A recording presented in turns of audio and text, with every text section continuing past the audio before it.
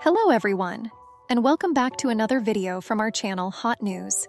In this video, we'll be highlighting American celebrities who have passed away today and in the last few days, along with other notable figures from around the world. Before we proceed, we kindly ask you to show your love and support by giving this video a like. It means a lot to us. Thank you. And now let's begin. 1. Nicholas Pryor, the talented character actor best known for playing Tom Cruise's father in Risky Business and Kathleen Robertson's dad in Beverly Hills 90210, has passed away at 89. His wife, actress Christine Belford, confirmed he died from cancer at home in Wilmington, North Carolina.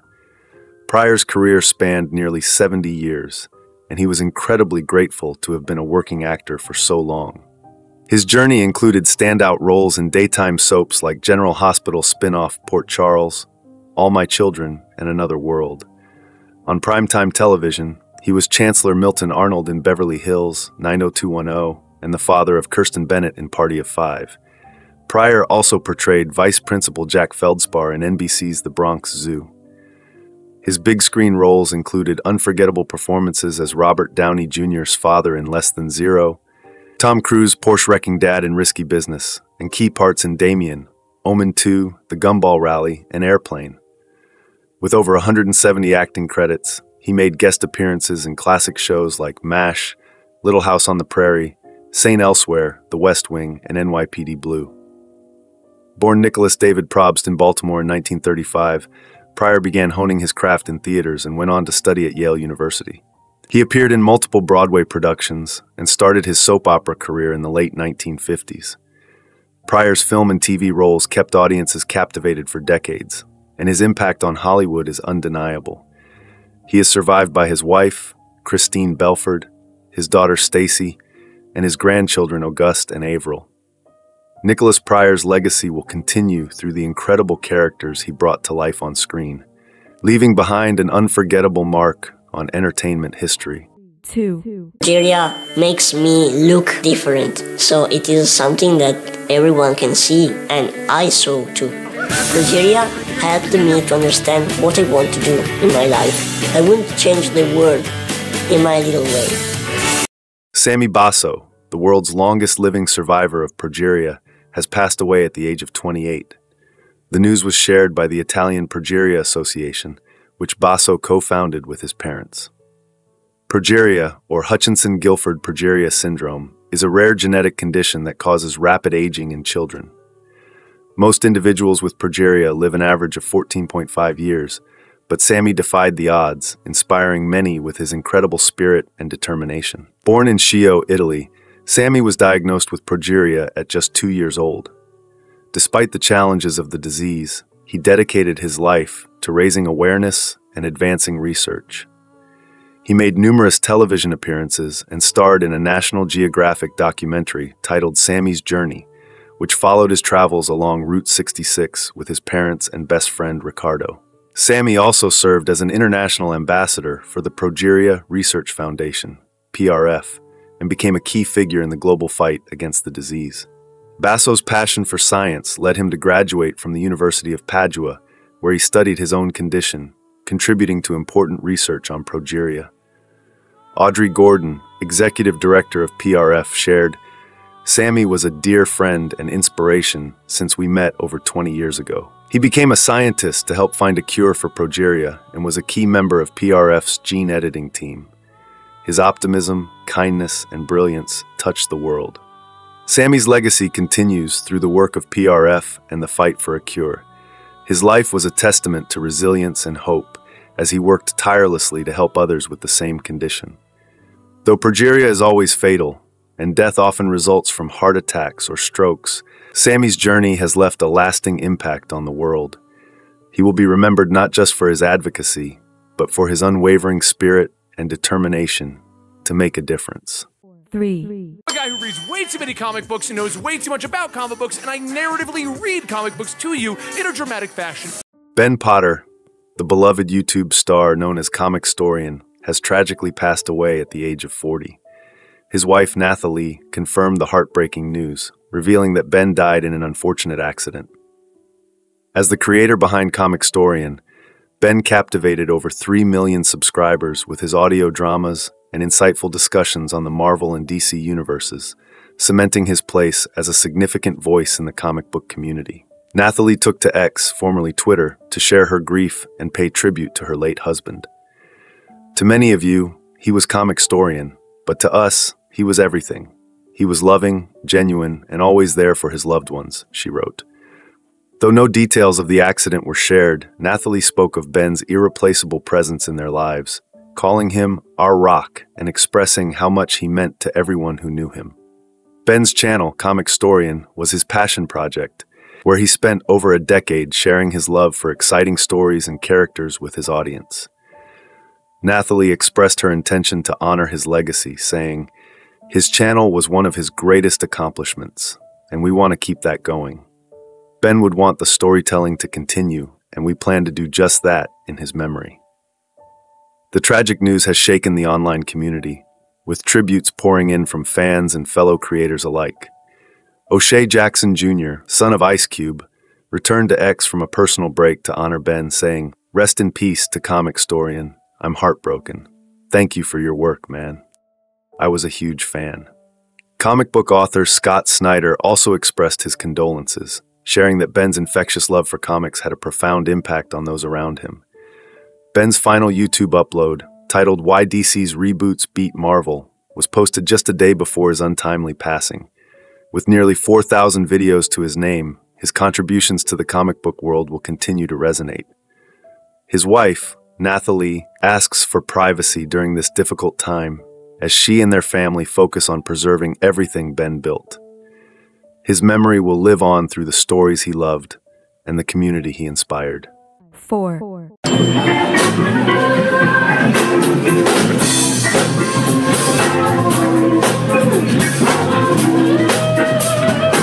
Johnny Neal, the talented songwriter and former member of both the Allman Brothers Band and the Dickie Betts Band, has passed away at the age of 70.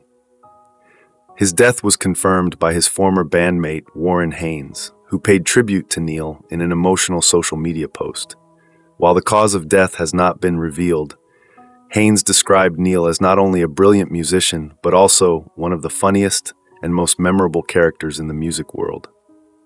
Haynes shared that Johnny Neal's stories were legendary, noting how Neal always had music in his head and an endless stream of creative ideas, whether on stage, in the studio, or while songwriting. His ability to draw from so many musical styles and genres was amazing, and his gift for improvisation was unmatched, Haynes wrote, adding, "We wrote a lot of music, played a lot of music, and traveled the world together. Johnny's music and his legend will live on forever." Born on June 11, 1954, in Wilmington, Delaware, Neal joined the Allman Brothers Band in 1989 as a keyboardist and harmonica player. He made his mark on the band's 1990 album 7 Turns, co-writing 4 songs, including the hit single Good Clean Fun.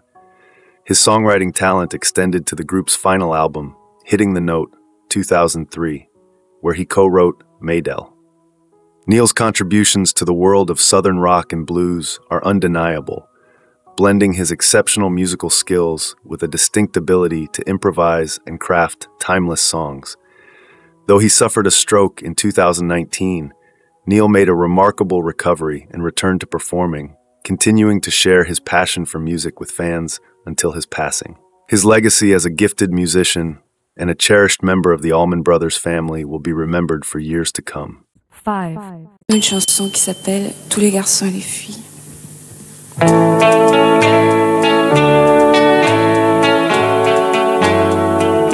Françoise Hardy, the iconic French singer, actress, and model, has passed away at the age of 80 in Paris after battling laryngeal cancer. Known for her introspective ballads, Hardy became a star in the 1960s and was a leading figure in the Yé-Yé movement, a French pop music phenomenon. Born in Paris, Hardy discovered her passion for music early on, inspired after receiving a guitar as a gift from her father. Although she initially studied at the Paris Institute of Political Studies, her love for music led her to shift focus and pursue a career in entertainment. Her rise to fame came in 1962 with the release of her debut EP, which featured the song Tous les garçons et les filles. The ballad dominated the French charts, staying at #1 for 15 weeks and selling over 2 million copies. It became an anthem of its era and solidified Hardy's place in the music scene. Throughout the 1960s, Hardy's popularity soared not only in France, but across Europe and beyond, with hits like Le Premier Bonheur du Jour, Mon Ami La Rose, and La Question. Her influence extended well into the 2000s, with later albums such as Tant de Belles Choses 2004 and L'amour fou 2012 earning critical praise. Beyond her music, Hardy was also a celebrated actress and fashion icon. She appeared in films like Grand Prix 1966 and What's New Pussycat 1965 and worked with designers like André Courrèges and Paco Rabanne. Hardy's chic style graced magazine covers and made her a fashion muse of the 1960s. In 1981, Hardy married fellow French musician Jacques Dutronc, and together they had one son, Thomas Dutronc, a talented musician in his own right. Hardy's life was marked by a long battle with malt lymphoma, a journey she fought for over 20 years. In her later years, she became an advocate for the legalization of physician-assisted suicide in France, bringing attention to the issue after her own health challenges. Françoise Hardy leaves behind a legacy of timeless music, unforgettable performances, and an indelible influence on fashion and culture. Her work will continue to inspire generations to come. 6.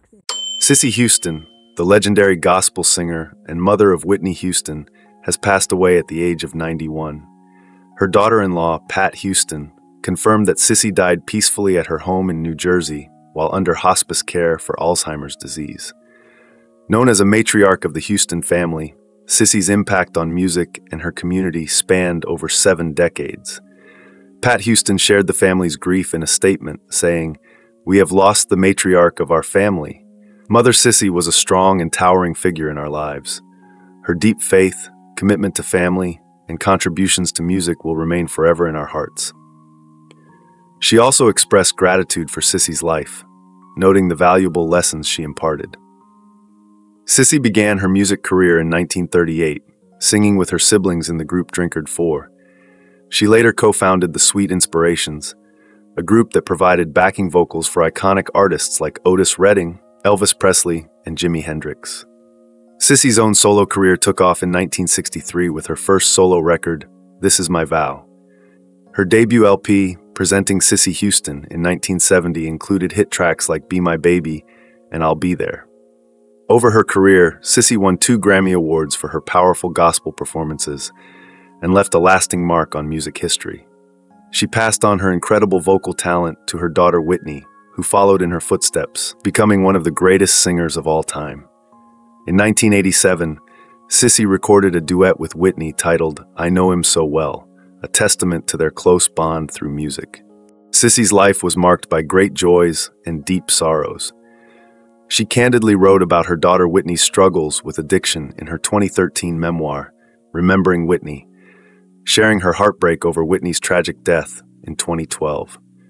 Despite the pain, Cissy remained a pillar of strength for her family, including her 6 grandchildren and 9 great-grandchildren.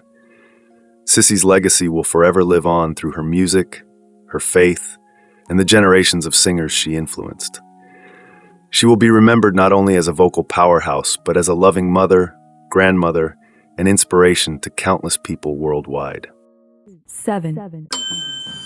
I try to do the best I can for you. R&B singer Angela Bofill, known for her soulful hits like This Time I'll Be Sweeter, I Try, and Angel of the Night, has passed away at the age of 70.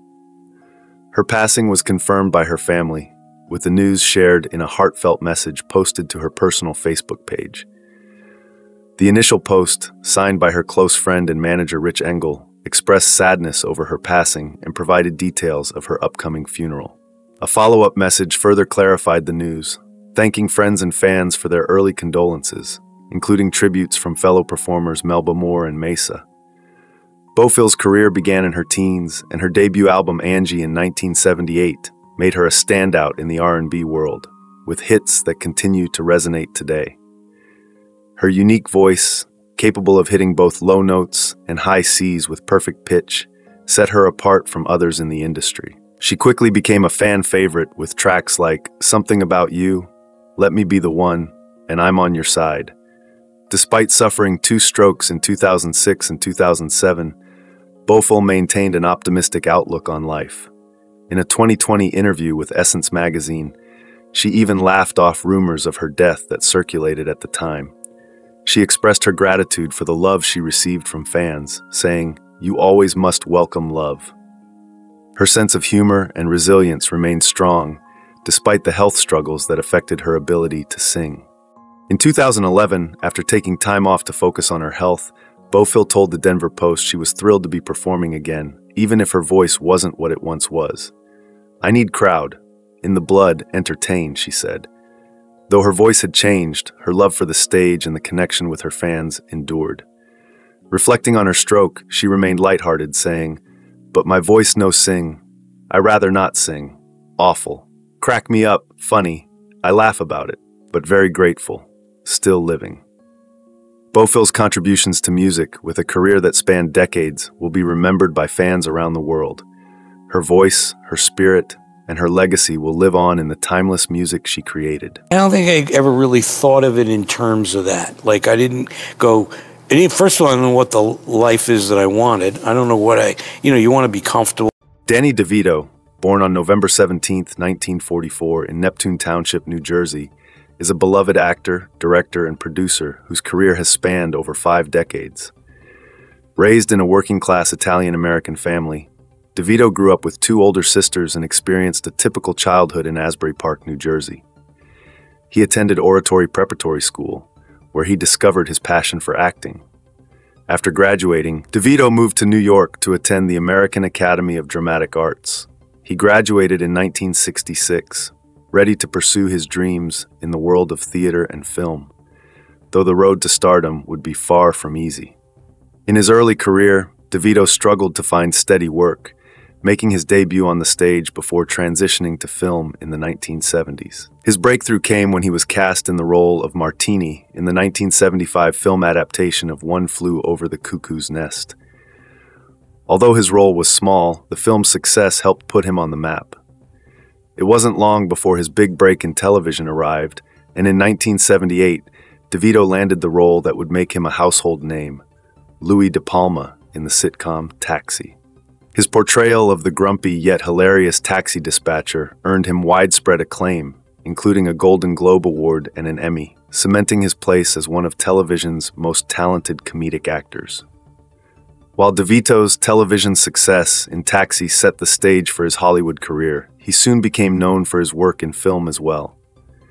In the 1980s and 1990s, DeVito starred in a series of hits, including Ruthless People, 1986, Throw Mama from the Train, 1987, Twins, 1988, and Batman Returns, 1992, where he played the iconic villain, the Penguin. His combination of comedic timing, distinctive appearance, and larger-than-life personality made him a fan favorite. DeVito also ventured into directing and producing, with his directorial efforts including films like The War of the Roses, 1989, and Matilda, 1996, the latter of which has become a beloved family classic. As a producer, he helped bring projects like Pulp Fiction, 1994, and Erin Brockovich, 2000, to life, proving his versatility and influence in Hollywood. Throughout his career, Danny DeVito has enjoyed remarkable success, but like many others, he has also faced his share of health challenges. Standing at just 4 feet 10 inches tall, DeVito was diagnosed with multiple epiphyseal dysplasia, also known as Fairbanks disease, a genetic disorder that affects bone growth. This condition is responsible for his short stature, and while it has never hindered his performance, it has played a role in shaping his career, giving him a unique physical presence that has become one of his defining traits. DeVito has been open about the condition, but rarely lets it define him, focusing instead on his talent and what he brings to each role. In terms of overall health, DeVito has generally kept a low profile, avoiding any major health scandals or long-term illnesses.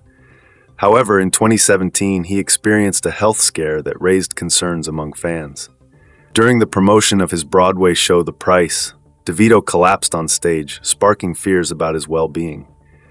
Fortunately, the incident was not serious, and DeVito was quick to assure the public that he had simply been dehydrated and fatigued due to a busy schedule.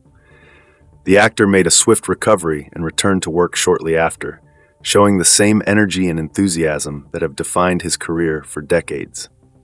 Today, Danny DeVito is still very much active in the entertainment industry, continuing to captivate audiences with his unique brand of humor and talent. Since 2006, he has starred as Frank Reynolds in the long-running sitcom It's Always Sunny in Philadelphia, where he has become one of the show's most beloved characters. His willingness to take on bizarre and outlandish roles in the series has earned him praise and endeared him to a new generation of fans. It's Always Sunny in Philadelphia is currently one of the longest-running live-action sitcoms in American television history, a testament to DeVito's enduring appeal. In addition to his television work, DeVito continues to lend his voice to animated films, a medium that has allowed him to reach a broad audience. He voiced the title character in The Lorax, 2012, and more recently, he appeared in Disney's live-action adaptation of Dumbo, 2019, directed by Tim Burton, his longtime collaborator. DeVito's passion for storytelling remains strong, and his continued involvement in both acting and producing ensures that he remains a relevant and influential figure in Hollywood. Beyond his career, Danny DeVito is known for his activism and philanthropy. He has been involved in several charitable causes over the years, including environmental conservation and animal rights. DeVito's commitment to giving back is also reflected in his support for the Democratic Party, and he has been vocal about his political views, particularly in his support for progressive causes. At 79 years old, Danny DeVito shows no signs of slowing down.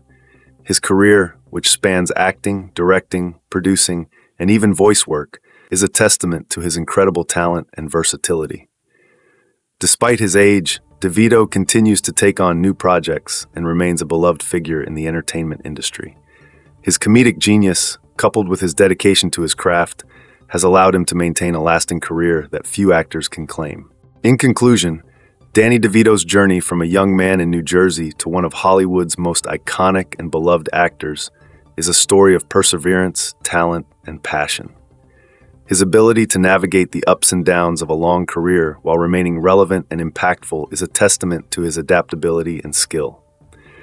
Today, he continues to work both in front of and behind the camera, inspiring audiences and proving that age is no barrier to success. Whether through his iconic roles, his voice work, or his continued involvement in television, Danny DeVito remains a true legend of Hollywood. Kathy Bates, a beloved actress, faced cancer head-on, experiencing the same anger and fear as so many others. She was diagnosed with ovarian cancer and kept it private for years, but a second diagnosis of breast cancer pushed her to take control. Bates turned her anger into passion and has since worked to help others facing similar battles. As she stars in the upcoming film Are You There, God? It's Me, Margaret, B. In the film, Bates plays the grandmother of an 11-year-old girl navigating puberty. She told people the movie is about embracing womanhood and helping young women feel better about their bodies, something she feels deeply about as a cancer survivor. Beyond the screen, Bates's own fight with cancer has been difficult. Diagnosed with ovarian cancer in 2003, she described the news as life-altering. This type of cancer is often called a silent killer, because symptoms are hard to detect early, making awareness critical for survival.